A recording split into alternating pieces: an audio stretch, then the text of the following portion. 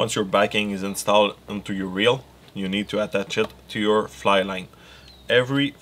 Almost every fly line have a loop at the end, which will help you to connect your backing to your fly line without, of course, cutting a piece of your fly line every time that you will be changing your line. So to connect it to the loop on your fly line, you need a loop on your backing, and you need to pass the loop of your backing through the loop of your fly line, and to make it big enough actually to fit your fly line spool. And when you will be tightening it down, it will simply stitches down right there.